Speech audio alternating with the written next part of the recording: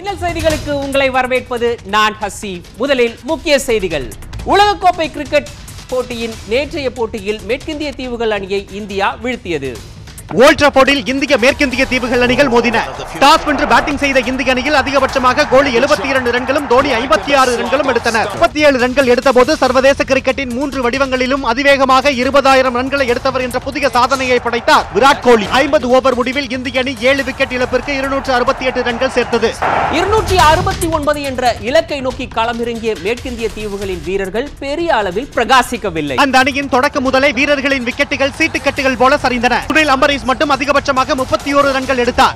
மற்ற வீரர்கள் அடுத்தடுத்து ஆட்டமிழந்து பெவிலியன் திரும்பினர். 143 ரன்களில் அனைத்து விக்கெட்டுகளையும் இழந்து 125 ரன்கள் வித்தியாசத்தில் தோல்வியை தழுவியது மேற்கிந்திய தீவுகள். நடப்பு உலகக்கோப்பை தொடரில் இதுவரை தோல்வியையே சந்திக்காத அணியாக இந்திய அணி திகழ்ந்து வருகிறது. இந்தியா பாகிஸ்தான் மோதிய உலகக்கோப்பை கிரிக்கெட் போட்டியை முதல் முறையாக இந்தியாவில் 23 கோடி பேர் நேரலையில் பார்த்துள்ளனர். கடந்த 16ஆம் தேதி நடைபெற்ற இந்தியா பாகிஸ்தான் போட்டியை ஸ்டார் ஸ்போர்ட்ஸ் தொலைக்காட்சி ஒளிபரப்பியது. அந்த போட்டியை மட்டும் இந்தியாவில் 22 கோடியே 90 லட்சம் பேர் நேரலையில் கண்டு ரசித்துள்ளனர். இதற்கு முன் ஐசிசி சாம்பியன்ஸ் டிராபி கிரிக்கெட்டின் இறுதிப் போட்டியை 17 கோடி பேர் பார்த்ததுதான் அதிகமாக இருந்து வந்தது. ஒட்டுமொத்தமாக உலகக்கோப்பை போட்டிகளை இதுவரை 38 கோடி இந்தியர்கள் தொலைக்காட்சியில் மட்டும் பார்த்துள்ளனர்.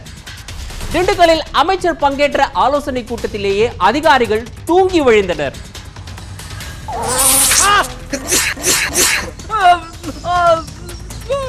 உறக்கம் மன்னர் வருவது கூட தெரியாமல் பகலிலே உறக்கமா உனக்கு? துளைத்து விடுவேன். தண்ணீர் பிரச்சனையை சமாளிப்பது தொடர்பாக திண்டுக்கல்லில் அமைச்சர் சீனிவாசன் தலைமையில் ஆலோசனை கூட்டம் நடைபெற்றது. வறட்சியின் பிடியில் தப்பிக்க யோசனைகளை வழங்க வேண்டிய அதிகாரிகள் தூங்கி வழிந்தனர். நேற்று நீ சிம்மாசனத்தில் 1 மணி நேரம் அசந்து தூங்கி விட்டாயாமே, அதைத்தான் சொன்னேன். கண்ணிருக்கும் எல்லோரும் தூங்கத்தான் செய்வார்கள். ஏதோ அலுப்பில் கொஞ்சம் அசந்திருப்பேன். ஒகேனக்கலில் நீர்வரத்து குறைந்ததால் சுற்றுலா பயணிகளின் வருகையும் குறைந்துள்ளது. ஒகேனக்கல் காவிரி ஆற்றில் கடந்த சில தினங்களாக நீர்வரத்து படிப்படியாக 500 கன அடிக்கும் குறைவாகவே வருகிறது. மெயினருவி, சினிபால்ஸ், ஐந்தருவி உள்ளிட்ட அருவிகளில் தண்ணீர் கொட்டுவதும் குறைந்துள்ளது.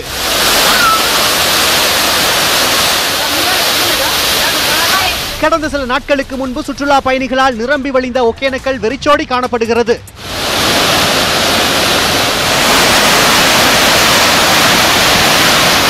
சேலம் அருகே இளைஞர்கள் ஒன்றிணைந்து பாழடைந்த கிணற்றை தூர்வாரியுள்ளனர்.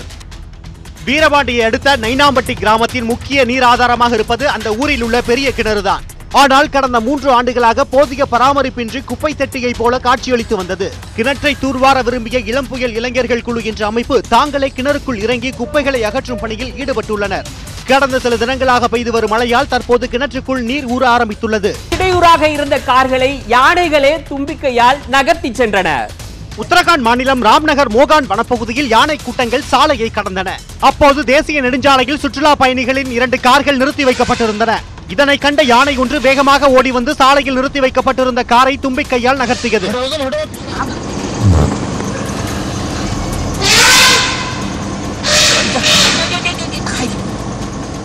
பின்னர் அங்கு வந்த மற்றொரு யானையுடன் சேர்ந்து வேறொரு காரையும் சாலையின் ஓரத்திற்கு நகர்த்தி சென்றது.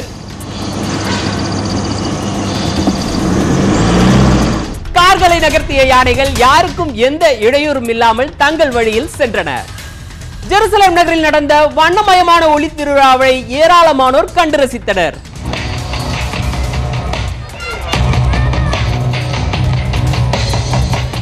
பதினோராவது ஆண்டாக நடைபெற்று வரும் ஒளி திருவிழாவில் பழமை மாறாமல் புதிய தொழில்நுட்பத்தின் உதவியுடன் பல்வேறு உருவங்கள் இசையுடன் கலந்து நேர்த்தியாக காட்சிப்படுத்தப்பட்டிருந்தன.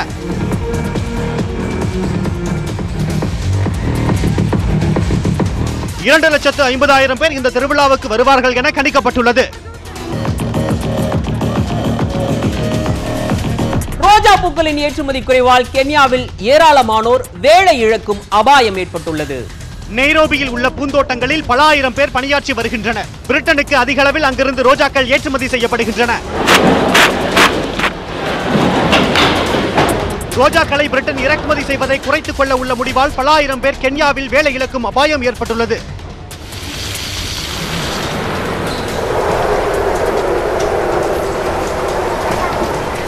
ஜெர்மனியில் கலவரத்தை கட்டுப்படுத்த பயன்படும் தண்ணீர் பீரங்கிகள் புல்வெளிக்கு தண்ணீர் ஊற்றி வருகின்றன.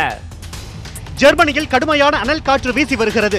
வரும் நாட்களில் அங்கு வெப்பம் மேலும் அதிகரிக்கும் என வானிலை ஆய்வு மையம் எச்சரித்துள்ளது. இந்நிலையில் கலவரங்களை கட்டுப்படுத்த தண்ணீரை பீச்சி அடிக்கும் வாகனங்கள் மூலம் பெர்லினில் அந்நாட்டு போலீசார் சாலையோர புல்வெளி மற்றும் மரங்களுக்கு தண்ணீரை ஊற்றி வருகின்றனர்.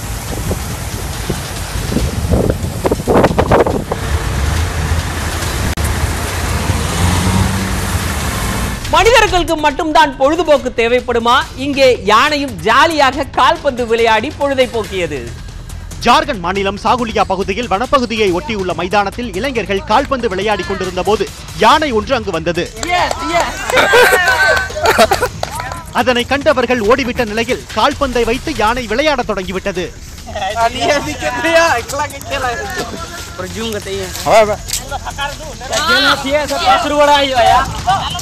கரையான் புற்றுக்குள் புகுந்த பாம்பை பார்த்திருப்போம். திருப்பதியில் கார் இன்ஜினுக்குள் புகுந்துள்ளது பாம்பு ஒன்று. ஏழுமலையான் கோவிலுக்கு சாமி கும்பிட வந்திருந்த தெலுங்கானாவைச் சேர்ந்த பக்தர்கள் ஜிஎன்சி சுங்கச்சாவடிக்கு சாமி கும்பிட சென்றனர். அப்போது பாம்பு ஒன்று காருக்குள் புகுவதை பார்த்த சிலர் தேவஸ்தான அதிகாரிகளுக்கு தகவல் அளித்தனர். பின்னர் பாம்பு பத்திரமாக மீட்கப்பட்டது.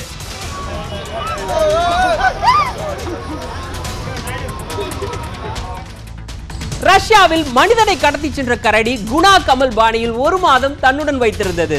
ரஷ்யாவைச் சேர்ந்த அலெக்சாண்டர் மங்கோலிய எல்லையான துவா என்ற வனப்பகுதிக்கு சென்றுள்ளார். அங்கிருந்த பழுப்பு நிற கரடி அலெக்சாண்டரை தாக்கியதில் அவருக்கு தண்டுவடம் உடைந்தது.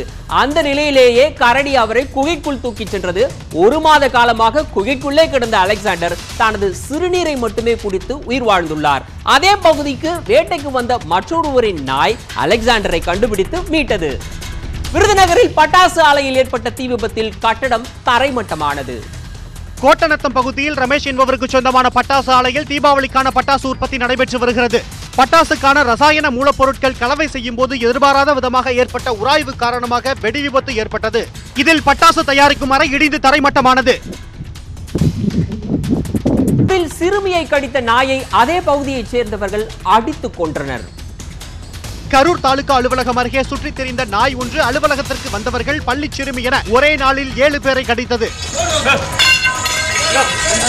இதனால் ஆத்திரமடைந்த அப்பகுதி மக்கள் நாயை துரத்தி சென்று அடித்துக் கொன்றனர்.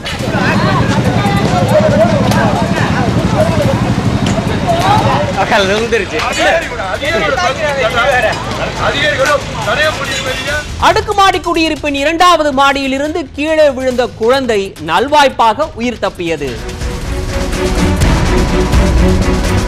துருக்கியின் இஸ்தான்புல் நகரில் உள்ள அடுக்குமாடி குடியிருப்பின் கீழே நின்று இளைஞர்கள் சிலர் பேசிக் கொண்டிருந்தனர். குடியிருப்பின் 2வது மாடியில் விளையாடிக் கொண்டிருந்த குழந்தை கீழே விழ உள்ளதை உணர்ந்த இளைஞர் ஒருவர் அதனை லாவகமாக பிடித்தார்.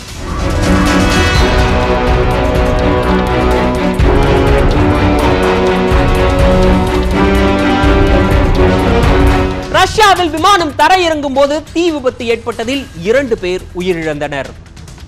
தெற்கு செர்பியாவுக்கு அருகில் உள்ள நிஸ்னின் கர்ஸ் விமான நிலையத்தில் AN-24 ரக விமானம் ஒன்று தரையிறங்கும் போது தீப்பிடித்தது. கட்டுப்பாட்டை இழந்து ஓடுபாதையிலிருந்து விலகி ஓடிய விமானம் விபத்துக்குள்ளானது. இதில் விமானிகள் 2 பேர் உயிரிழந்தனர். 31 பயணிகள் காயமடைந்தனர். ஜெர்மனியில் அரசு நிகழ்ச்சியில் பங்கேற்ற அதிபர் ஏஞ்சலா மெர்க்கேலுக்கு மீண்டும் உடல் நடுக்கம் ஏற்பட்டது. 4வது முறையாக அதிபர் பதவியை வகித்து வரும் ஏஞ்சலா மெர்க்கல் சட்ட அமைச்சர் பதவியேற்பு விழாவில் பங்கேற்றார். அப்போது அவரின் கைகள் வேகமாக நடுங்கின. இதனால் கைகளை இறுக பிடித்துக் கொண்ட மெர்க்கல் 2 நிமிடங்களுக்கு பின் சகஜ நிலைக்கு திரும்பினார்.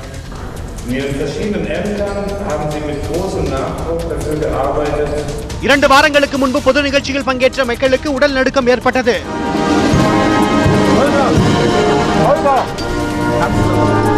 ஒசூர் அருகே டெங்கு காய்ச்சலுக்கு சிறுமி உயிரிழந்தார்.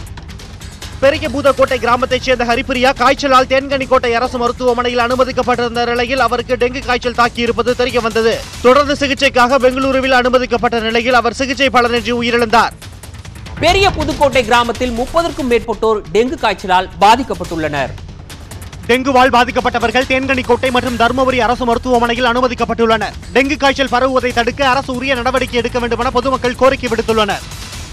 வராங்க எல்லாம் தொட்டி கிட்ட எல்லாம் கிளீன் பண்ணுறாங்க, எல்லாம் டிஜிட் போடுறாங்க, டிச்சில் போயிடுறாங்க. திரும்ப அந்த காய்ச்சல் தொடர்ந்து அப்படியே வந்துட்டே தான் இருக்கு. உத்தரப்பிரதேசத்தில் பாலத்தின் மீது நின்று கொண்டிருந்த லாரி தீப்பிடித்து எரிந்தது. உத்தரப்பிரதேச மாநிலம் கான்பூரில் சரக்குகளை ஏற்றிக்கொண்டு கண்டெய்னர் லாரி ஒன்று சென்று கொண்டிருந்தது. பாலத்தின் மீது லாரி சென்றதும் ஓட்டுநர் லாரியில் சப்தம் வருவதை கவனித்து நிறுத்தியுள்ளார். அப்போது தீப்பிடித்ததை கண்டு தீயணைப்பு துறையினருக்கு அவர் தகவல் கொடுத்துள்ளார். விபத்தில் லாரியின் ஒரு பகுதி சேதமடைந்தது.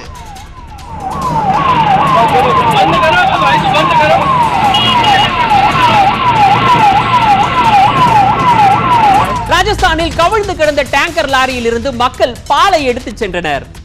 ஜூன் அருகே பால் லாரி ஒன்று விபத்தில் சிக்கியது. அப்போது டேங்கர் லாரியிலிருந்து சுமார் 13,000 லிட்டர் பால் வீணாக தரையில் கொட்டியது. இதனை அறிந்த உள்ளூர் மக்கள் கைகளில் கிடைத்த பாத்திரங்களில் பாலை எடுத்துச் சென்றனர்.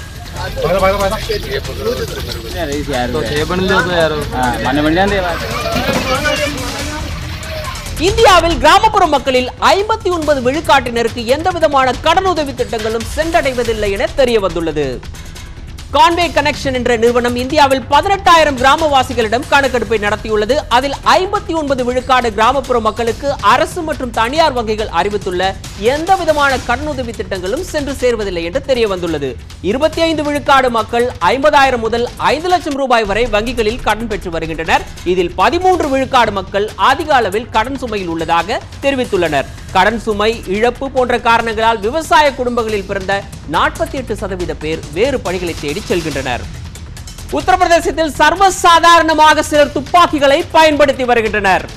உத்தரப்பிரதேச மாநிலம் காசியாபாத்தில் இருவர் துப்பாக்கிகளை வைத்து வானத்தை நோக்கி சுட்டு விளையாடினர். திருமணம் உள்ளிட்ட சுப நிகழ்வுகளில் துப்பாக்கியால் வானத்தை நோக்கி சுடுவது தற்போது வட மாநிலங்களில் அதிகரித்து வருகிறது.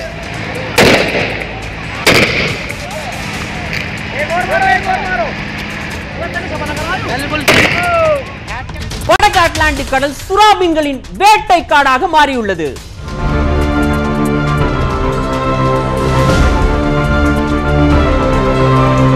அரிய வகை சுறா மீன்கள் வடக்கு அட்லாண்டிக் கடற்பரப்பில் அதிக அளவில் உள்ளன. இவற்றை அதிக அளவில் பிடிக்க ஸ்பெயின் மற்றும் போர்ச்சுகல் நாட்டை சார்ந்தவர்கள் களமிறங்கியுள்ளதாக கிரீன்பீஸ் என்ற அமைப்பு குற்றம் சாட்டியுள்ளது.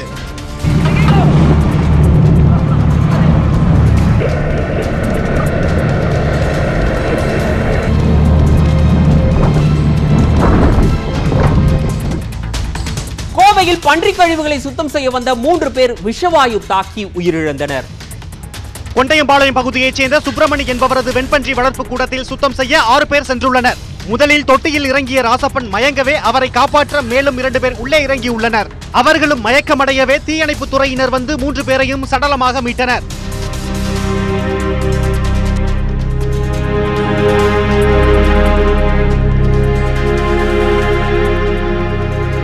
அது அவனை தூக்குறதுக்கு இறங்கியிருக்காங்க.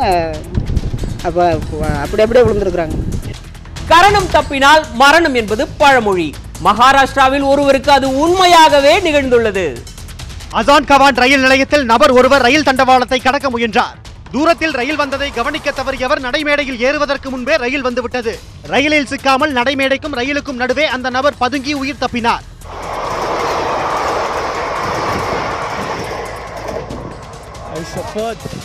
ஹரியானா மாநிலம் குருஷேத்ரா அருகே 10 அடி முதலை பிடிக்கப்பட்டுள்ளது. தப்கேதி என்ற கிராமத்தில் அடையாளம் தெரியாத ஆடுகள் அடிக்கடி காணாமல் போகி வந்தன. வனத்துறையினர் நடத்திய தேடுதலில் அந்த பகுதியின் குளத்திலிருந்து 10 அடி நீள முதலை பிடிபட்டது. பஞ்சாபில் ஏற்பட்ட தீ விபத்தில் 100க்கும் மேற்பட்ட குடிசைகள் எரிந்தன. அமிர்தசரஸில் குடிசைகளில் தீ விபத்து ஏற்பட்ட உடனே உள்ளே இருந்தவர்கள் வெளியேற்றப்பட்டனர். இதனால் பெரும் விபத்து தவிர்க்கப்பட்டது. தீயணைப்பு துறையினர் வருவதற்குள் 100 குடிசைகள் எரிந்து சாம்பலாகின.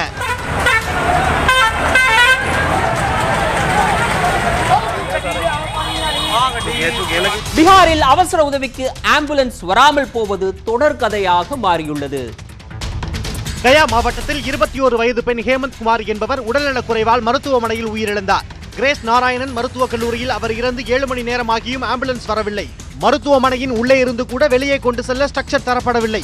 உடலை கைகளிலேயே சகோதரர் ராகுல் சுமந்து சென்றார்.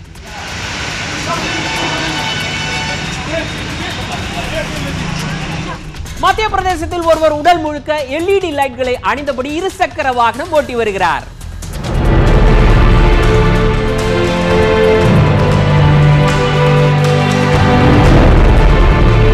இந்தோரில் கோபால் ஜோஷி என்பவருக்கு LED லைட்டுகள் மீது தீராத காதல்.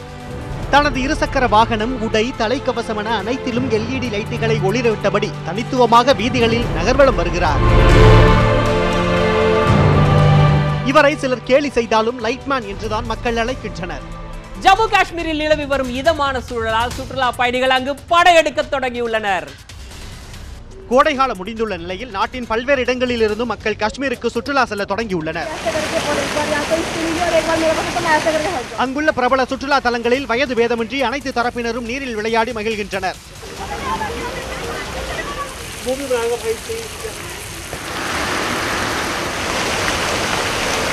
ஆஸ்திரேலியாவில் சுறாவுக்கு விரித்த வலையில் சிக்கிய திமிங்கலம் மீட்கப்பட்டது.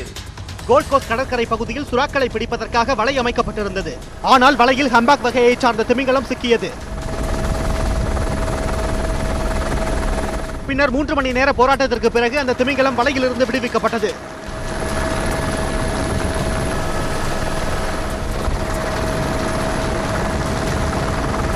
பிரிட்டனில் ரோபோ மூலம் வரையப்படும் ஓவியங்களுக்கு வரவேற்பு கிடைத்துள்ளது.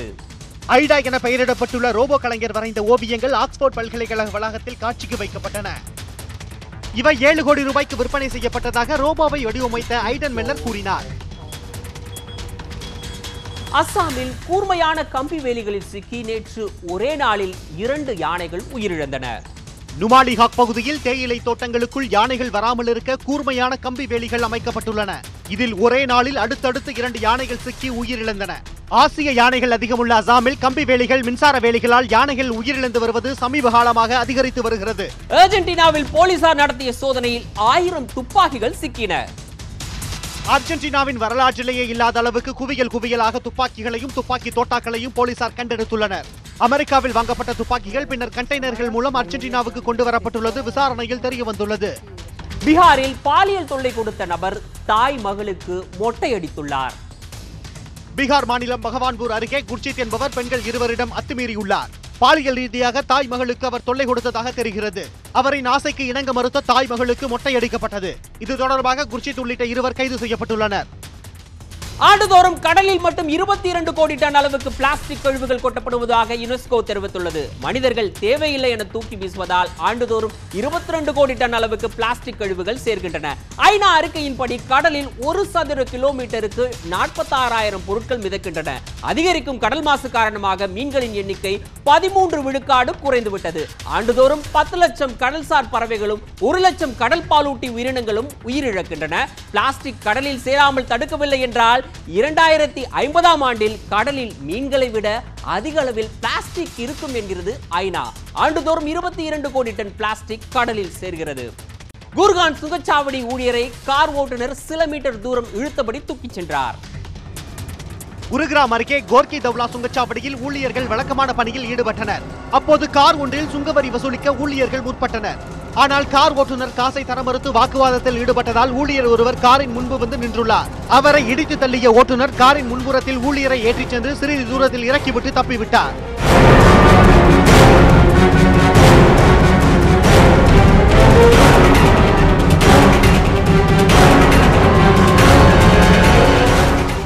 உத்தரப்பிரதேசத்தில் மது போதையில் இளைஞர் ஒருவர் போலீஸை தாக்கினார். ஷாஜகான்பூர் அருகே இளைஞர் ஒருவர் மது போதையில் கிடந்துள்ளார். அவரை யார் என விசாரிக்க சென்ற ஊர்காவல் படை வீரரை போதையில் இருந்த நபர் தாக்க தொடங்கியுள்ளார். பலத்தை பயன்படுத்தாத போலீஸ் அந்த நபரிடம் மென்மையான போக்கை கடைபிடித்தார்.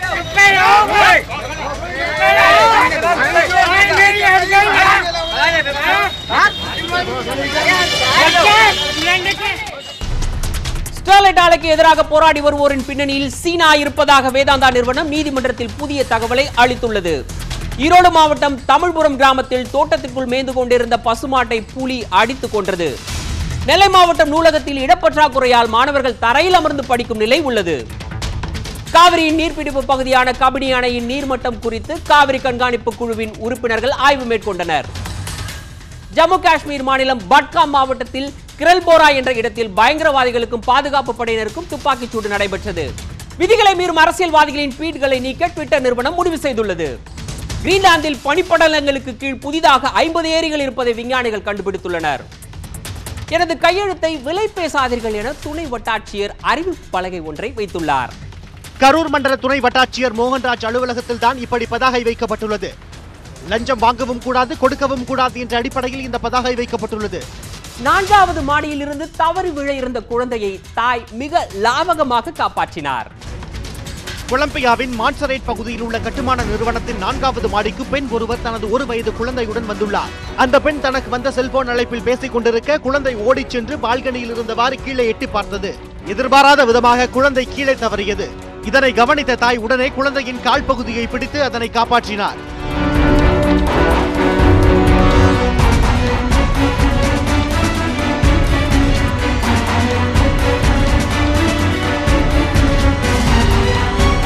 சனி கிரகத்தை ஆய்வு செய்ய ட்ரோன்களை அனுப்ப நாசா முடிவு செய்துள்ளது.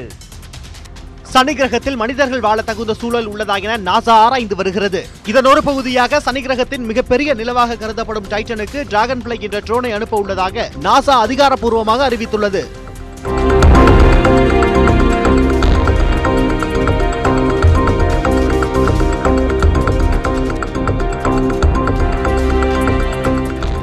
பீகாரில் போராட்டம் நடத்திய ஆசிரியர்களை காவல்துறையினர் விரட்டி தாக்கினர். பாட்னாவில் ஒப்பந்த ஆசிரியர்கள் பணி நிரந்தரம் கோரி ஊர்வலமாக சென்றனர். சட்டமன்றம் நோக்கி சென்ற ஆசிரியர்களை காவல்துறையினர் தடுப்புகள் அமைத்து தடுத்தனர். தடுப்புகளை தாண்டி ஆசிரியர்கள் செல்ல முயன்றதால் இரு தரப்பினருக்கும் இடையே மோதல் வெடித்தது.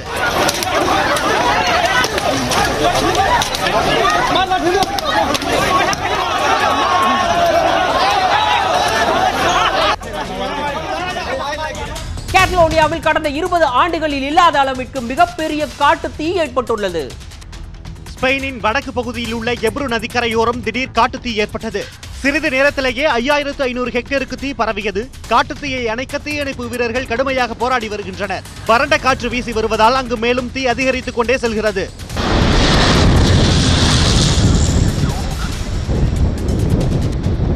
விலையில்லா மடிக்கணினி தரக்கோரி மாணவர்கள் சாலை மறியலில் ஈடுபட்டனர்.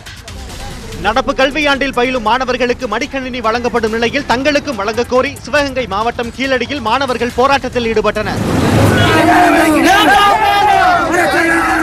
மாணவர்களின் போராட்டத்தால் மதுரை ராமேஸ்வரம் தேசிய நெடுஞ்சாலையில் போக்குவரத்து பாதிக்கப்பட்டது. ஒடிசாவில் மகாத்மா காந்தியின் சிலை அருகே மது பாட்டில்கள் வைக்கப்பட்டது சர்ச்சையை ஏற்படுத்தியுள்ளது. ஒடிசாவின் பள்ளி ஒன்றின் அருகில் காந்தியின் சிலை வைக்கப்பட்டுள்ளது. காந்தியின் சிலை அருகே மது பாட்டில்கள் வைத்தது யார் என்பது பற்றி விசாரணை நடந்து வருகிறது. ஜார்ஜிய உள்துறை அமைச்சர் பதவி விலக வலியுறுத்தி 8வது நாளாக மக்கள் போராடி வருகின்றனர். ரஷ்ய கீழவை உறுப்பினர் வருகைக்கு எதிர்ப்பு தெரிவித்து கடந்த வாரம் ஜார்ஜியாவில் போராட்டம் நடந்தது. போராட்டத்தினை தொடர்ந்து தடியடியும் நடத்தப்பட்டது. இதில் 240 பேர் காயமடைந்தனர். போலீஸ் தடியடிக்கு காரணமாக இருந்த உள்துறை அமைச்சர் பதவி விலக வலியுறுத்தி 8வது நாளாக போராடும் மக்கள் அவரின் வீட்டை முற்றுகையிட முயன்றனர்.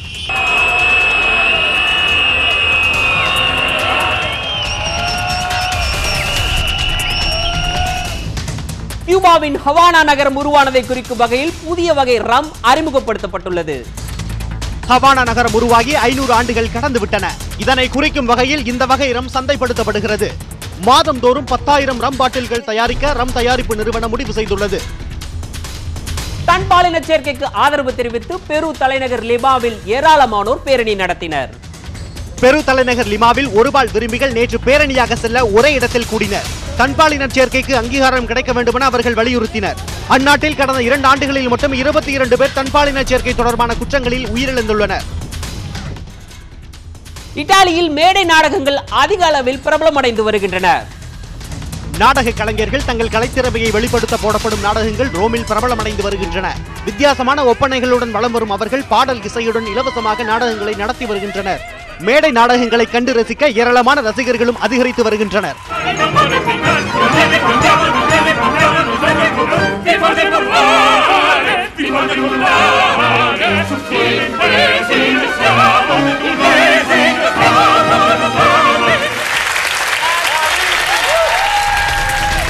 பாகிஸ்தான் வெற்றி பெற்றதை இந்திய ரசிகர்கள் கொண்டாடினர். பாகிஸ்தானின் தொடர் வெற்றியால் கொண்டாட்டமான அந்நாட்டு ரசிகர் நடனமாடினார். அவருடன் இணைந்த இந்தியாவின் ஜெர்சி அணிந்த ஒருவரும் நடனமாடினார்.